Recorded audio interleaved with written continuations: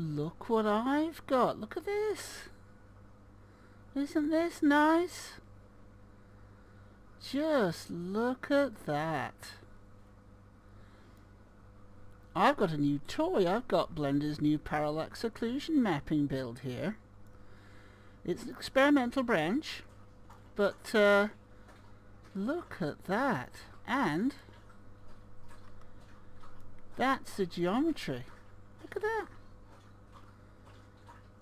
And over here, no deformation modifiers at all, no subsurf, nothing, just real-time Eevee, and that's it.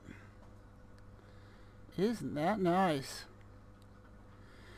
It's like displacement map. It's like a really good normal map, but with sort of fake displacement. It's not real displacement, because if you take a look, when it goes round, it doesn't break the, doesn't actually deform the geometry.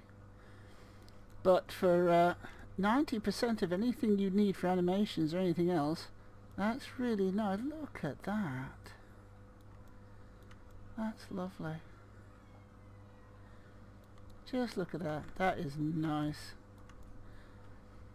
Okay, I'll show you how to use this and how to get hold of it and set it up. Okay, this is the page where you get the actual blend from.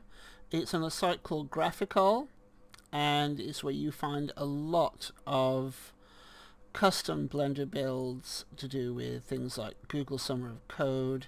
You just come to Graphical. I'll put the link in the description, and that's the download button to get it from.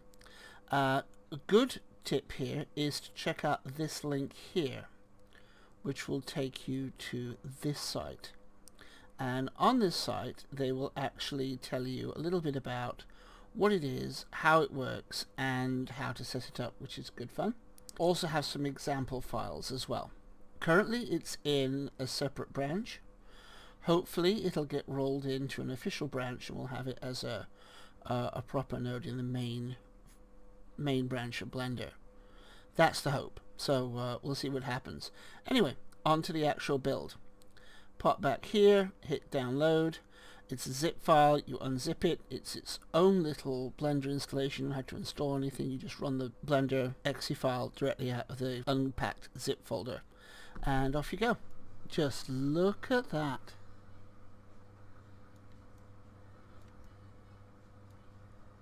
Whoop.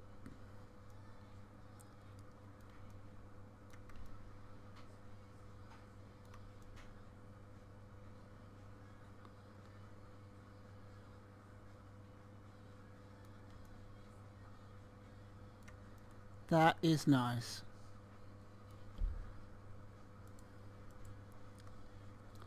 That's a geo.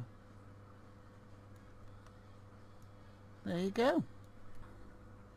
This is a little thing I've made really quickly. As you can see, it's like not an awful lot of work went into this. It's just some cylinders which have been mirrored and then rotated around the axis to get the like this spaceship shape. This is where the magic happens. In here under Add, you have Vector Parallax Occlusion Map. Right, and we've already got one of these here. So what you do is you click on that, you select your height map, which we've got here,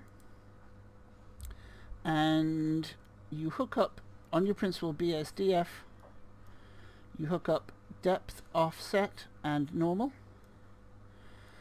and then you can adjust the amount of depth here. And I find 0.1, 0.3 works best. There we go.